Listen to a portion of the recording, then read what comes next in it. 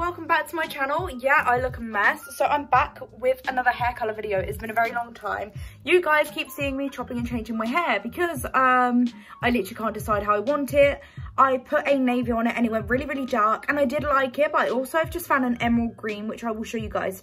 Because I have green eyes, I just needed to try this dye. I've not seen anyone review this either, so this is like really scary because I don't know how it's going to turn out. So far I've stripped it and it's gone back to that sort of blondie green because I put a colour on it, an indigo, and it came out like a bluey green and it just wasn't very nice. So we're waiting for the colour remover to work. As you can see, I literally look like Shrek, so get out my swamp is how I feel right now.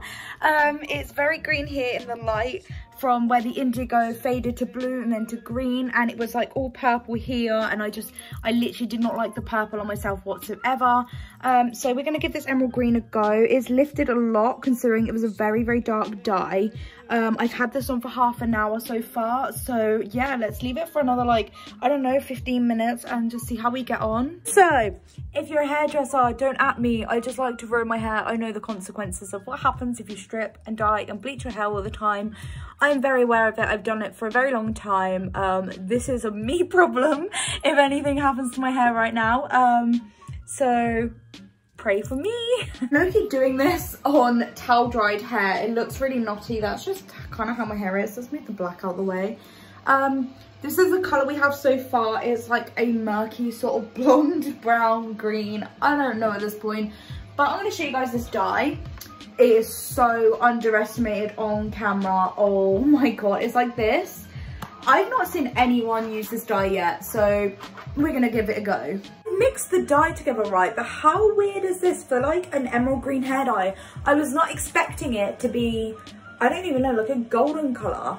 Anyway, we're gonna pop it on and I'll show you it when it's like dyeing and then obviously the results. So my dye is on. As you can see, I'm an absolute mess. So far you can't see the green unless you're under torchlight, which is really weird, but it's like a black green, dark midnight green. I don't know, it says like, you obviously can't trust the back of boxers, so it's meant to be like this. So pray for me because my hair was like basically dark blonde, so hopefully when it's dried and like all washed out, then you'll be able to see it. This is the results of the Midnight Jade. So I think this might actually be for like brown hair, like natural hair. Obviously I stripped mine hoping I'd get a better result because obviously it went back blonde, but to be fair, I like this greeny blue. I'm vibing with it because it kind of matches, although your girl's already got roots, which is ridiculous because my hair is so damaged. I don't know how it's still growing, but I actually kind of like this blue. I'm gonna keep it. I think I might like not dye my eyebrow, but obviously paint it on like the half bit. I don't know. Let me know what you think. But you know what? Hair doesn't feel bad. I'm not mad about the colour. Obviously, this isn't the result on the box. So if you have bleach blonde hair, I wouldn't recommend doing it on light hair because a lot of people have said they get blue. And yeah, a lot of mine has gone blue. This was where the lightest parts were.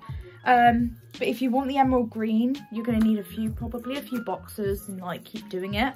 But yeah, I like the colour. So yeah, I hope you guys enjoyed this video. Give it a thumbs up. Don't forget to click subscribe and I'll see you guys in my next video.